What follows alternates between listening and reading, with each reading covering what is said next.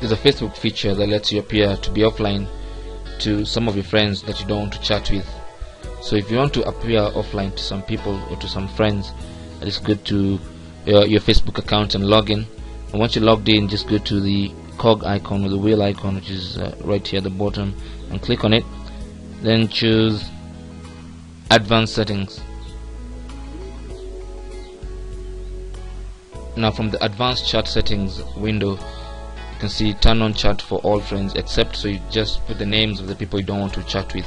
For example, just typing the names, and Facebook will suggest for you the names of the people you don't want to chat with. So you can put one or more if you have several friends you don't want to chat with, and once the names are there, you just click on save, and to them you'll appear offline, and they'll also disappear from your list of the people who are online. So if you want to chat with these contacts, just look for the names, for example that, and then just click on that, and then click on turn on chat for Maurice, and Maurice now will now see that you're online. So that's how you can turn off chat for a few people. There's also another shortcut. If you want to turn off chat for one person, just go to that person, click on their name, and then click on the options, and then click on turn off chat for that contact, and that contact will appear offline.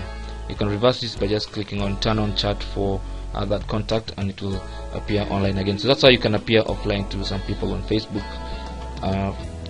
Thanks for watching.